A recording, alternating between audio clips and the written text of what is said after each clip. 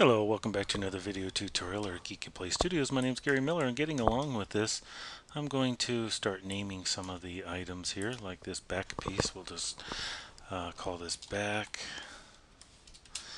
And I'm going to come over here to edge mode. Notice here, got a little pinching, so probably have the same thing going on here, and we do. So I'm just going to select both of those, hit my R key,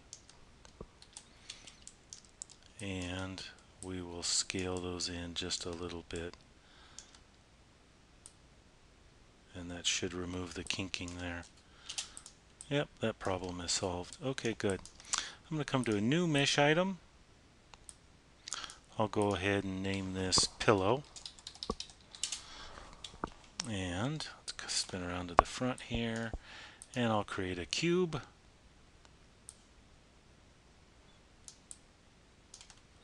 Well, actually, I won't create a cube, at least not at first.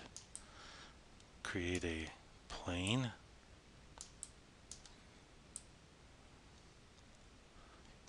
And that's a little bit thick. There we are.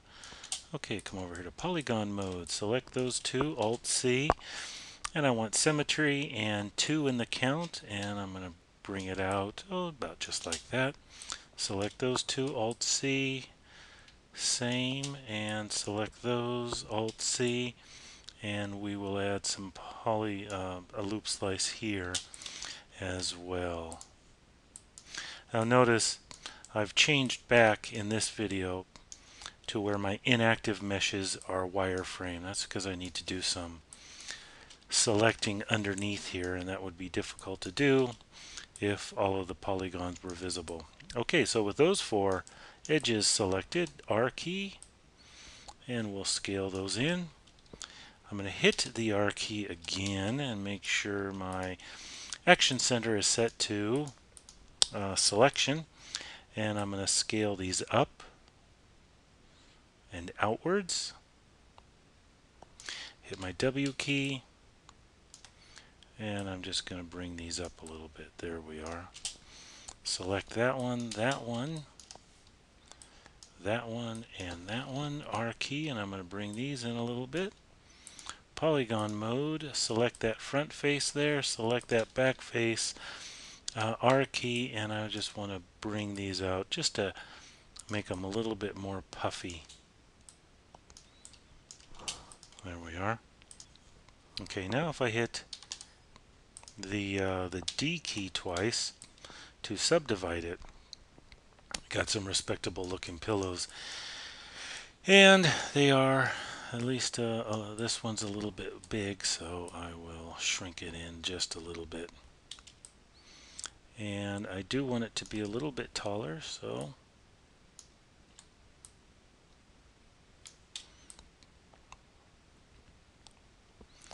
okay.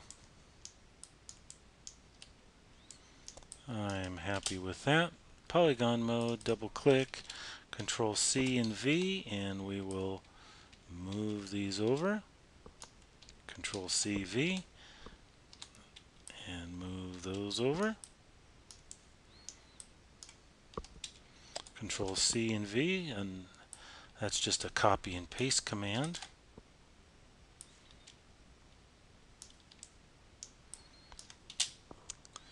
Okay, I'm going to come to a front view.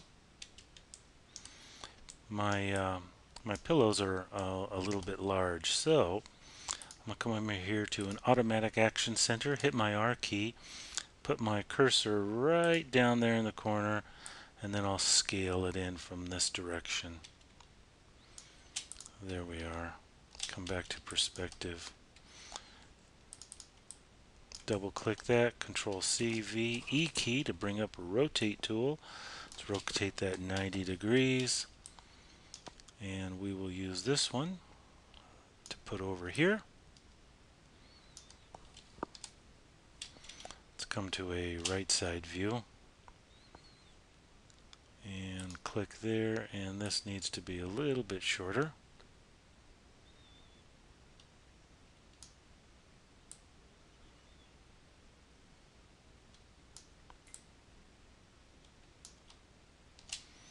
There we CV, and we'll just drag that one over here.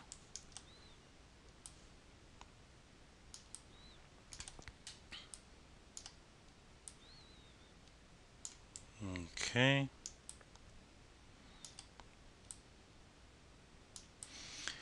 Now these pillows here, let me just select those, hit the close bracket.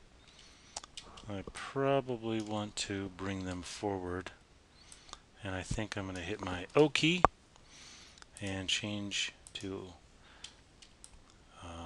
polygon visibility here. Okay, let's come to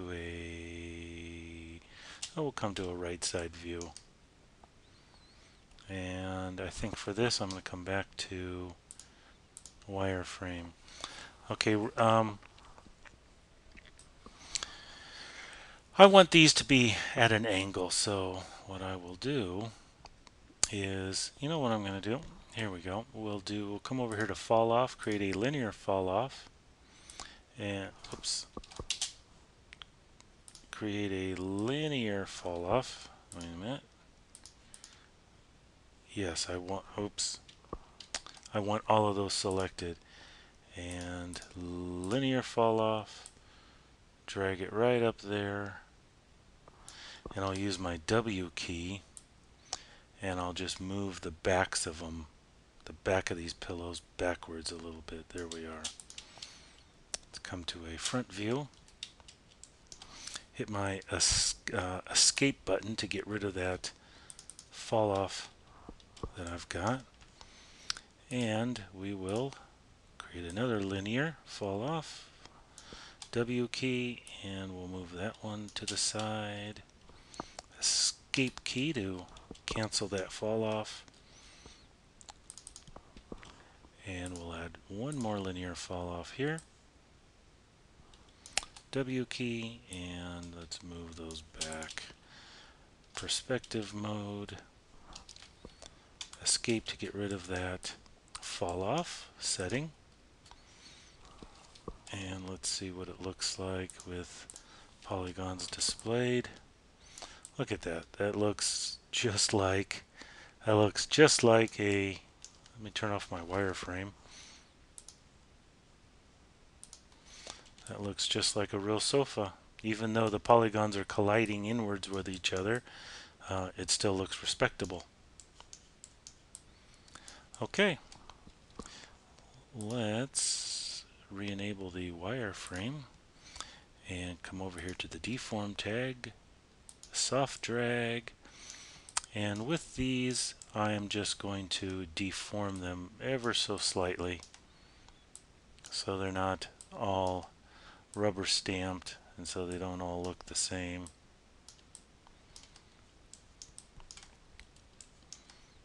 Adds a little bit more realism to it.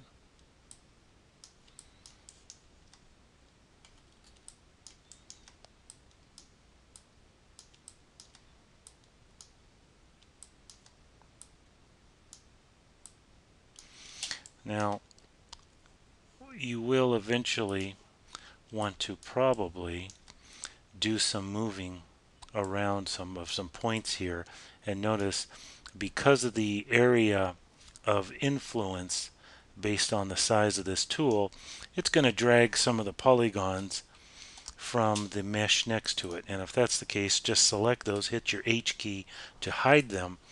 Now you can use your soft drag tool, do whatever you want, hit U to unhide, and the polygons in the object next to it are unaffected. Okay, I'm not gonna go and spend the time to do all the rest of them. You certainly get the idea, but it probably would be a good time to create some pillows. So new item,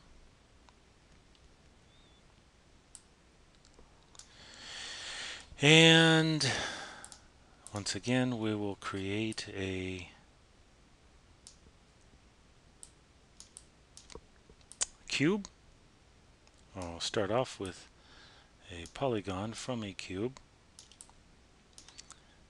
and let's drag it out about to there. That's fine. And I'm just going to pause the video here. I'm just going to chop this up like I did with the other one using the edge slice tool, and I'll be right back. Okay, let's shrink this down a little bit.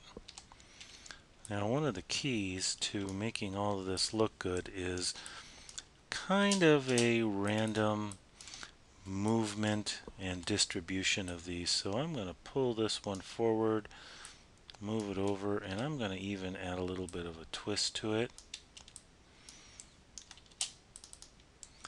And let's add a little bit more of a twist to this one, that direction, that, and that direction. Maybe we'll even move it over a little bit more. Stretch it out. As long as its dimensions are altered in just a little bit, you probably won't notice that one is a little bit wider than another.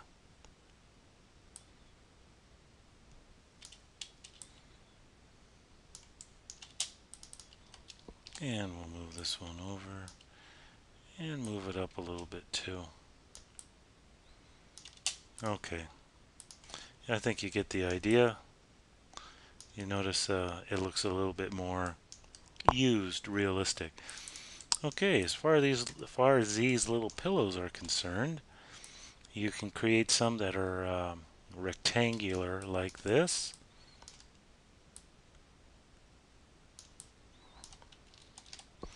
Or you can also use that same rectangular shape and make some that are square. And I'm going to pause the video here, and I'm just going to spend a few minutes and arrange these throughout the top of the sofa, and I'll be right back. Alright, that took all of about 5 minutes. Let's come here to, let's turn off our wireframe mode and let's see what we've got. We've got a respectable looking sofa, and it probably only took maybe 20 minutes of actual modeling. Now, again, you will want to add some deformation to these little pillows just to make them look unique and to differentiate one from the other. And I didn't do that yet, but certainly get an idea on how to do it and the benefit of doing so.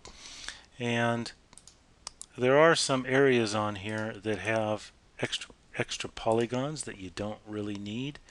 For example, the back of it here has a lot of extra sections that we can probably get rid of.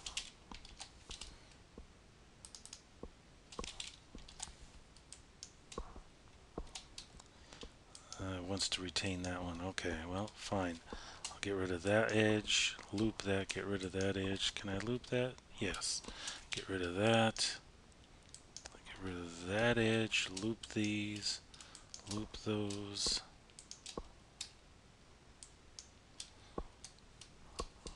Get rid of a lot of these extra polygons where it really doesn't matter. Oops, it really doesn't matter if we have them there or not. And definitely remove a lot of these,